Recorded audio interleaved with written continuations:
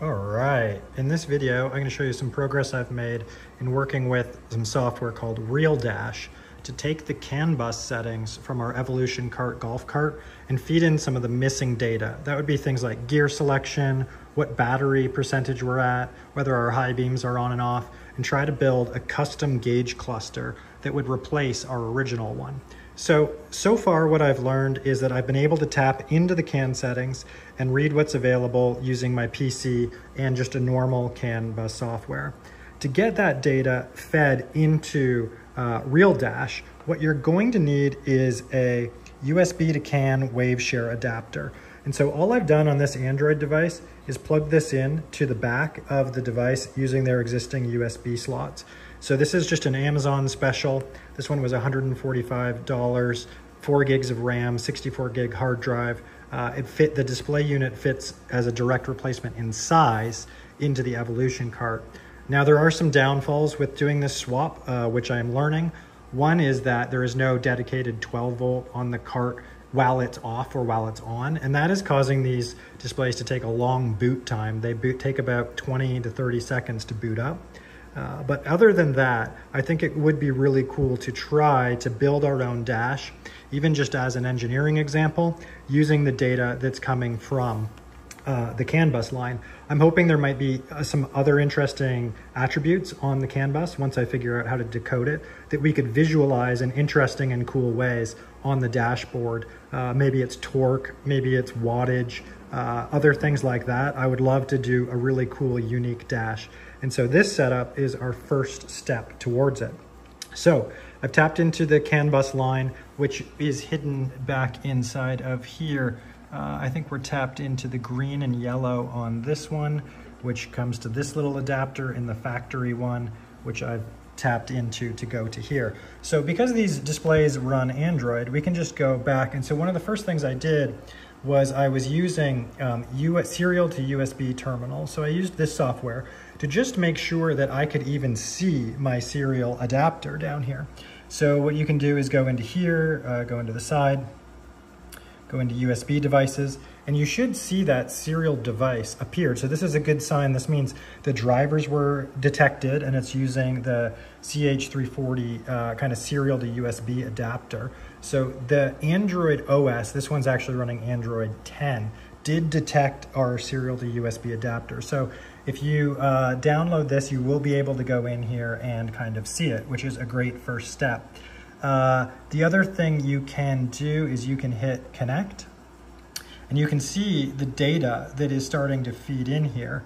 And so the buffer is going to overflow because of the speed in which I'm doing it, but you can see data is flowing. Oh, there it goes. There's a big chunk of it. And so I'm just going to hit disconnect before this crashes. Let's disconnect it. And so generally to do this on the Evolution cart, what we do need is in the settings to be 500,000 bits. So 500 kilobits per second is the rate. I'm just going to close this by going here and hitting clear all. Okay, so on the dash, I'm going to go back into RealDash. And so inside of RealDash, you set up the configurations for your vehicle. Sorry if this is connecting to my CarPlay because it's close by on my phone. I'm just going to go back. Let's go back to RealDash. And so when we're done, RealDash is going to boot directly. So we'll set RealDash as the boot application, and it will open by default when we're done all of our configurations. But I wanted to show you the progress that I've made so far inside of RealDash. So we're going to go here. We're going to go to our garage. Now in the garage, this is where you would configure what vehicle this is running on. They've done kind of an interesting job. So because this is a golf cart, I've specified that the engine is actually electric, how many kilowatts it is, things like that. So that is all done inside of here. I'm just gonna go back to my garage for a second. We're going to go inside the car. We're gonna click on the dash. And so you can see here the connections. I've set up one called the Waveshare USB to CAN, and I'm gonna tap on that one. There's a few settings in here that you wanna make sure you've done. So the CAN speed on the golf cart, 500 kilobits per second. So that matches the speed on the cart. The CAN mode, make sure you set that to normal. I don't have a description file yet, so this is something I'm gonna work on building for you guys. so that everyone can upload the CAN description file and automatically have all those attributes available inside of RealDash. And then you can go into Car Monitor here, so we can jump into it. And what this does is it shows you the different CAN IDs, and it does a good job of highlighting in white the ones that are changing in between load, which bits are changing. So obviously we have some here that are related to the battery, some fluctuating voltage, maybe current. And so we can see those here. Otherwise, as we've done before, if I switch the cart into drive, for example, so you can see this bit up here went from 00 to 02. I'll put it into forward, so 04. So we can know that that bit up here is the one that is related to what gear the car is in. So this one here, and then that is what gear. If I change it the high-low knob, you'll see 1, 0, 1, 0. So we're also being able to interpret the gear, so whether it's in high or low, and then whether it's in drive. The other thing I can do is I'll put the high beams on for a second, and then turn the high beams off. I did see before that the high beams were appearing somewhere, but I'm not seeing it just right now. So the goal is to decode some of this stuff. Obviously one is likely, or speed, one might be how many miles are on the device for the odometer.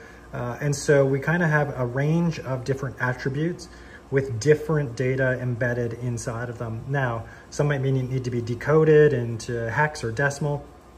So what I'm doing right now is I'm working on getting this interpreted with the right map, and then interpreted into RealDash so that we can use these attributes inside of our dashboard. So once I mount this back inside, we won't be missing things like your battery power, we won't be missing your speed that's coming from the cart, your odometer reading, other things like that. So I'm gonna build the map for these CAN bus attributes, and then that will allow us to customize the dashboard. So we can customize the dashboard, the look and feel. RealDash has a ton of really cool templates, and then you can build them also fully from scratch. So looking forward to trying to figure out how to do this. This will all hide kind of inside the dash and be hidden away, but it just plugs into the USB port on the back of these Android Auto head units. So that's the progress I've made so far. So the only other downfalls we talked about when doing the Android Auto swap over is the soundbar speakers in this thing are, we used to send out preamp audio to it.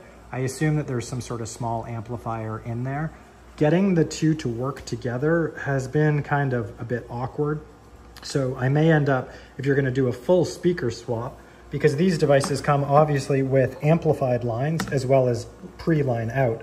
So if you wanted to just route directly to speakers and implement, some front left, front right speakers down here, when you swap over to this head unit, it would be really easy to do that. So one of the things I'm debating is getting a proper audio, for front left, front right, rear audio system. And then that way we're just gonna allow the head unit to control it, as opposed to the current setup where I believe it used to tell the soundbar over CAN to turn the volume up and turn the volume off and change the LED colors back here.